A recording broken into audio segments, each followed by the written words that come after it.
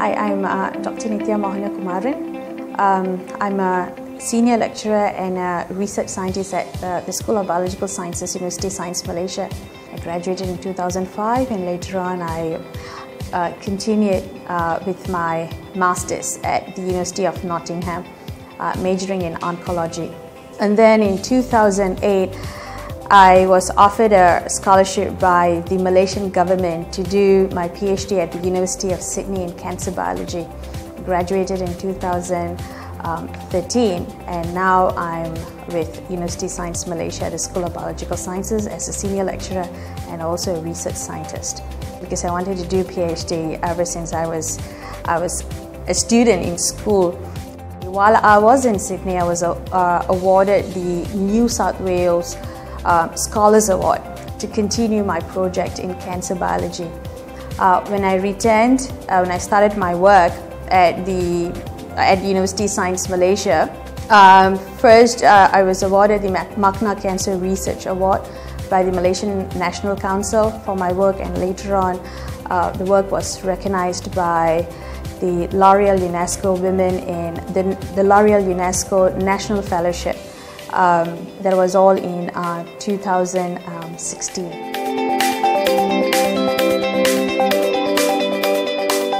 ஏதாவது நமக்கு டெஃபினட்டாக இன்ட்ரெஸ்ட் இருக்கும். அது என்ன துறையில் இருந்தாலும் பரவாயில்ல, ஆக்டிங்காக இருந்தாலும் பரவாயில்ல, பாட்டு பாடுறதா இருந்தாலும் பரவாயில்ல, என்ன இருந்தாலும் பரவாயில்ல. ஆனால் அதுக்கு வந்து ஃபோக்கஸ் வேணும். முதல்ல ஃபோக்கஸ் வேணும், அதுக்கப்புறம் டிசிப்ளின் வேணும். அது because discipline would help is focus.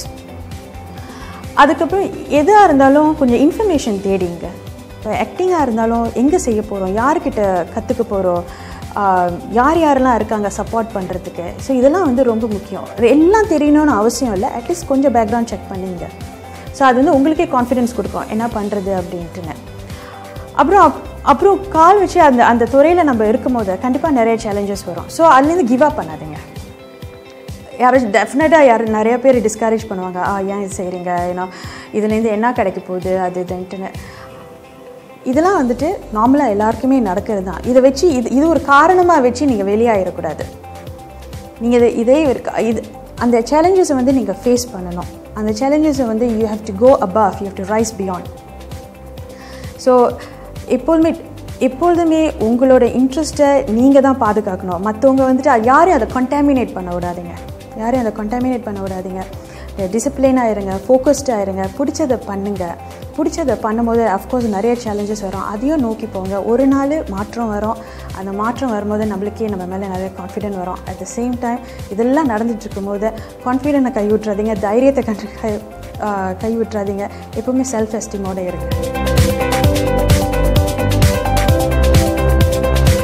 நம்மளுக்கு வந்து நினைக்கிறேன் மெயின்லி வந்து செல்ஃப் எஸ்டீம் இஷ்யூஸ் இருக்குது. நம்மளால் பண்ண முடியுமா, நிறைய கேள்விங்க கேட்டுக்கிட்டே இருப்போம். பண்ணுறதுக்கு முன்னையே நிறைய எக்ஸ்கியூசஸ் பார்த்துட்ருப்போம்.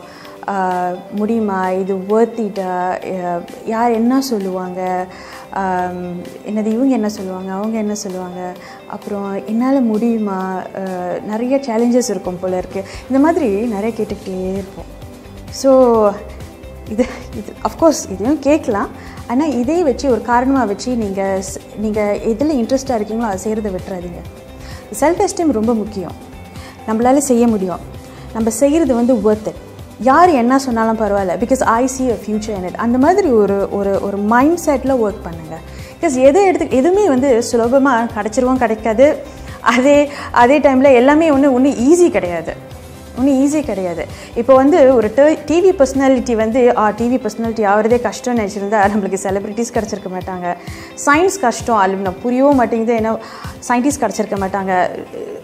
எல்லாமே டாக்டர்ஸ் அவங்க துறை கஷ்டம், அவங்க கஷ்டப்படாட்டினாக்கா நம்மளுக்கு டாக்டர்ஸ் இருக்க மாட்டாங்க. Same goes to any profession. Self esteem is very important. அது வந்து நம்மள்கிட்ட எப்போதுமே இருக்கணும். அப்புறம் தைரியமும் இருக்கணும். பிகாஸ் தைரியம் இல்லாட்டினாக்கா சேலஞ்சஸ் ஃபேஸ் பண்ண முடியாது. பிகாஸ் நிறைய அன்னாடிக்கும் மினிட் டு மினிட்ஸ் நேரத்தில் சேலஞ்சஸ் நம்மளுக்கு இருக்கும். ஸோ அதை சேலஞ்சஸை ஃபேஸ் பண்ணுறதுக்கு நம்மளுக்கு தைரியம் வேணும். ஸோ செல்ஃப் எஸ்டீம், தைரியம், இது ரொம்ப முக்கியம் நான் நினைக்கிறேன். அதுதான் நம்ம சமுதாயத்தை எப்போதுமே பிள்ளைங்கிட்டையும் பேசும்போது எப்போதுமே செய்ய முடியுமா முடியாதா எப்போவுமே அதே தான். ஸோ செல்ஃப் எஸ்டீம் இருக்கணும், அதே டைமில் தைரியமும் இருக்கணும். ஸோ அது ரொம்ப முக்கியம். நம்ம சமுதாயம் வந்து நிறைய அச்சீவ் பண்ணிகிட்ருக்காங்க, இப்போயும் வந்து நிறையா செய்கிறாங்க, நம்மளும் நிறையா பார்க்குறோம். பட் இது போதாது, நம்ம இதோடு இன்னும் நல்லா செய்யணும்.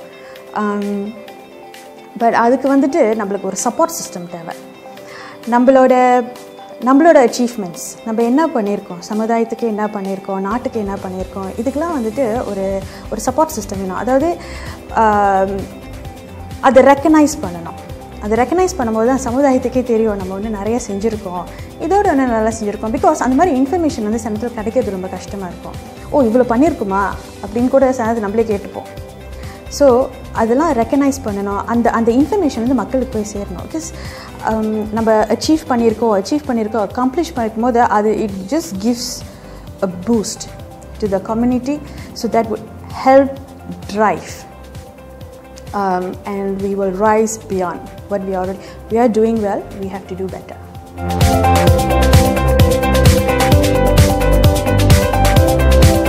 அந்த blueprint effort வந்துட்டு நல்ல effort. ஆனால் அந்த blueprint வந்துட்டு அதை இம்ப்ளிமெண்ட் பண்ணணும். அதோட ஆப்ஜெக்டிவ்ஸை வந்து மீட் பண்ணணும். ஸோ ஆப்ஜெக்டிவ்ஸை மீட் பண்ணுறதுனாக்கா செஞ்சவங்க மட்டும் எப்போதும் அதை ட்ரைவ் பண்ணிகிட்டு இருக்க முடியாது. சமுதாயத்திட்ட வந்து நிறைய சப்போர்ட் தேவை, நம்மளும் சப்போர்ட் பண்ணணும்.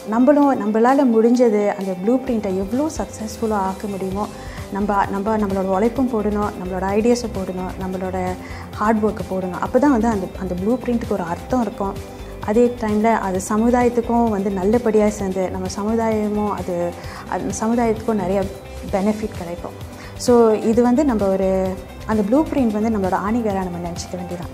ஒரு சீட், நம்மளுக்கு ஒரு ஆப்பர்ச்சுனிட்டி. ஸோ அதை வந்து நம்ம நல்லா பயன்படுத்திக்கிட்டு, பிகாஸ் எப்போதுமே நம்மளுக்கு ஒரு சப்போர்ட் தேவை, ஒரு என்கரேஜ்மெண்ட் தேவை. இந்த ப்ளூ பிரிண்ட் வந்து அதெல்லாம் நம்ம அந்த மாதிரி ஒரு என்கரேஜ்மெண்ட்டாக எடுத்துக்கலாம். ஸோ ஒரு சீட் மாதிரி, நம்ம ஆணிவேர் மாதிரி எடுத்துக்கிட்டு அதை வளர விடணும். இதெல்லாம் கண்டிப்பாக ஆலமரம் பார்த்துருப்பீங்க. ஆலமரம் வந்து இன்றைக்கி விதைச்சது வந்து நாளைக்கு அப்படியே வளர்ந்துடாது, அதுக்கு இன்னும் நிறையா டைம் பிடிக்கும். பட் அதோட விதை வந்து சின்னது தான், ஆனால் ஆலமரம் எவ்வளோ பெருசு. அதனால் இது ஒரு விதையாக நினச்சிங்க, இதை நம்ம ஆலமரமாக ஆக்குறது வந்து நம்மளோட ரெஸ்பான்சிபிலிட்டி.